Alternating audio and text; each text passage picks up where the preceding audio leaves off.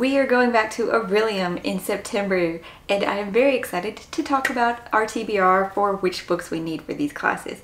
If you have never heard of the Orilium Readathon, I will have G at Book Roast's channel linked down below with her introduction video. And so if this is your first time hearing about it, but it sounds kind of cool to create your own D&D style character where you get to go to a magical school for whatever career you choose from, because there are, I think, are over 20 careers you can choose from and so many class options. She has gone just above and beyond creating this world with lore and classes, and every semester it just gets a little bit more. It is so cool. So I do highly recommend you join. Don't feel like you have to wait though to join, because if you haven't done spring semester, she said it's perfectly fine to pretend you have and create your character and just roll into our fall autumn equinox classes. Without further ado though, we're going to talk about what books I need to read so that Kalicia can finish her second year at the Orilium Academy. Autumn equinox is a bit different than the spring equinox, as some classes require you to get different specific grade levels completed. Thus, some of mine I have to read more books than the others. That's going to be interesting. Some classes you have O for ordinary, Q for qualified, or D for distinguished, and it will let you know per job calling description what you need for each class in autumn. First up, we will start with lore, because this is the first one I will probably be reading in the month. And for this one, I need to get to qualify. So for my ordinary, it says read a vampire book. And I will be reading Lucy Undying, yes, by Kirsten White. This is a Dracula type story, but we should be following more so Lucy, who will be an eternal teenager because she was turned back in Dracula's original time. And now though we are in modern times. I have not read too much of the description. I know that it is slightly sapphic and that it's tinged horror as well. But I really liked her last book that I read by her, so I'd requested this one. I am kind of hoping that the romance doesn't play too big of a part, that it does tinge more into Lucy's story herself. We shall see. So I'm going in mostly blind to this. Mostly blind. It is over 400 pages though. This list is chunky and I am nervous because of that, especially for ones that I don't have audio companions to. It always makes it take long. For qualified though in lore is Regional Interpretations, so a translated book. And this one is going to be the shortest book on the list because I was able to fill it with a manga. I did think that I should get maybe a bind up, but the library didn't have any of those, and I had a 10-year-old trying to rush me through the process of looking, so I didn't really get to look much. If the library app though, if I can find more of a bind up there, then we should go forward with that. But I decided to grab the Promised Neverland because there was a limited number of number ones for any of the manga that I was looking at. And I have seen season 1 of this series, and I still need to watch season 2 for sure. But The Promised Neverland follows a group of orphans at this orphanage as they are told when they are adopted that they're going, of course, to their forever families. And this group of friends, though, they are looking forward to the promise of getting adopted after they turn 12. Because I do believe 12 was the magic number, and there's no one older than that there. Just, they might discover something kind of dark, and so we're gonna go into this. Maybe we're gonna cry. Probably not in the first book. It probably won't happen in the first little book, but we'll find out. I can't say too much about it because I feel like it gives a twist away that doesn't come for a few episodes. Then the next easy one to knock out probably would be Elemental Studies, because I only need an O for this one. And in that we are learning Gust of Longing, and it's your favorite scent or on either the title, cover, or author name. This was the hardest book to pick though of the whole list. Even harder than the other one, which we will get to in a minute, but I did a thing. So this one was really hard, and I could not come up with it because I don't know that I have a favorite scent. Or the ones closest, I couldn't really, it was hard to figure out something to go on the cover. So I was just like, okay, we're just gonna go with the food. Food is awesome, because I feel like my scents still probably change seasonally. But cookies, We love cookies. So this is a cozy, I think, not quite cozy. I think it's from before cozy was maybe a term. But it is a little mystery series called The Chocolate Chip Cookie Murder by Joanne Fluke. It's the first in the Hannah Swenson mystery, and it has recipes. I haven't actually heard that much about it. I've just seen a bajillion of these books at the store, the library, and I'm like, let's go for it. I've thought about it before. Let's just go it. Hannah already has her hands full trying to dodge her mother's attempts to marry her off while running the Cookie Jar, Lake Eden's most popular bakery. But once Ron LaSalle, the beloved delivery man from the Cozy Cow Dairy, is found murdered behind her bakery with Hannah's famous chocolate chip crunchies scattered around him, her life just can't get any worse. Determined not to let her cookies get a bad reputation, she sets out to track down the killer. But if she doesn't watch her back, Hannah's sweet life may get burned to a crisp. Chocolate. Okay, finally, I found it. It's 310 pages. All of this is a bonus story, so we probably won't read that.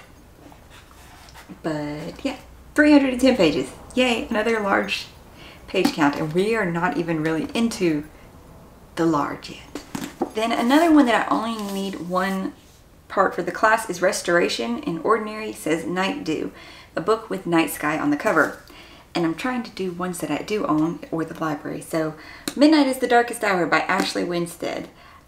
I heard a lot about this last year, and I wanted to get it or read it. Obviously I got it. I wanted to read it, but I haven't yet. And I don't even remember, except for some reason it kept mentioning Twilight. I don't know. A killer haunts a small southern town, and two outcasts, the preacher's daughter and the boy from the wrong side of the tracks, hold the key to uncovering the truth.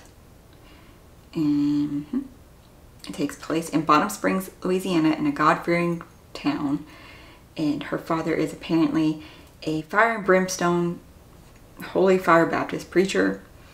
So I'm very interested. Don't know when I want to get to this one though, because probably not after the mystery, maybe between some of the fantasy. I don't know yet. But it has a moon and I think some stars. So this counts as nighttime on the cover. And this one is 355 pages. So another over 300. That will definitely be helping for, you know, the page count goal of the semester. Inscription though is by far the one that it needs the most and is the most daunting as well. And for O, I need Art of Decipher, which is a title with all the letters of your first name. It wouldn't be so hard except for actually finding ones with G and M in the same cover did actually prove a little bit difficult. So I had two options. One would be The Redemption of Morgan Bright, which is a fiction thriller type where a woman goes into an insane asylum by changing her name to find out what happened to her sister and slowly starts to lose more of her own personality and become this ultra person that she created. And there's definitely something weird going on there. So very interesting sounding. And it is definitely the shorter option. The library didn't have it though, so it'd only be on Audible from Everand. But then there was also this one that I'm kind of meaning to, and I don't have another sci-fi on this, so I kind of wanted to. But yeah, it's large. Morning Star by Pierce Brown, which is the third one of the Red Rising trilogy. It's the first part in the first trilogy before the time skip, I think, that happens and where things happen. And I would really like to continue, but the audiobook is like 20 something hours, and with the epilogue it's 518 pages.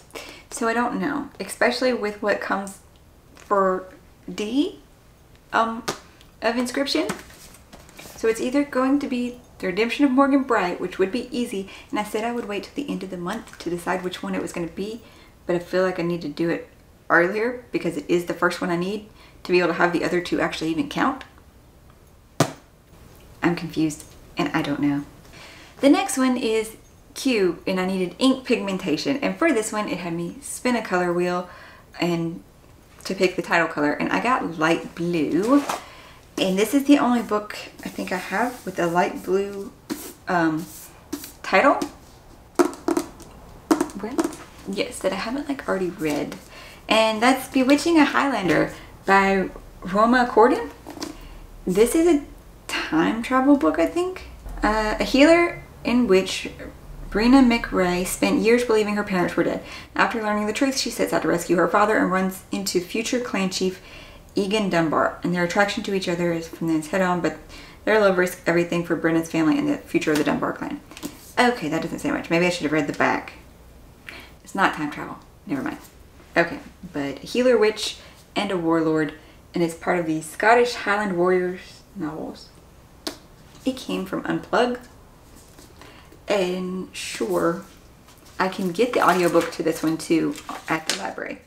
It does have very pretty edges though that look very fall. It's still 90 degrees, projected for the rest of this week and next week here, so it doesn't feel like autumn at all. And it probably won't until the end of September. False fall might come though. Hopefully at least we'll get a week of false fall. Now, the second hardest one to fill, and only because I actually did a thing. So this one is credit etiquette, where you go to a book by an author mentioned in, so you have to go to your last 5-star reads and then check if the author mentioned another author in their acknowledgements. And most unfortunately, that didn't happen in any of them. Or have they blurb? Well, I'm sure they've blurbed some, but I couldn't find anything. It was very difficult on Goodreads, anywhere, and Google was not helping. So I'm going to use a scroll over replacement that my little impling found me for 15 of my guild reputation points to sub it out for another one that I was like, I need to read this to keep on schedule, and then I realized how many months there actually were till December, and I don't. But I don't really want to read it in October either. I don't know. This was a poor decision choice probably, but Brandon Sanderson's Oathbringer, Book 3 in the Stormlight Archive. And this chunky, over 1,200 pages, I think, yeah, over 1,200 page book is the last one that I'm going to have to read for this readathon. And I'm Oathbringer. In the third book, we have more of our characters have come together. They recently discovered something at the end of the second book that is changing the perspectives of the world.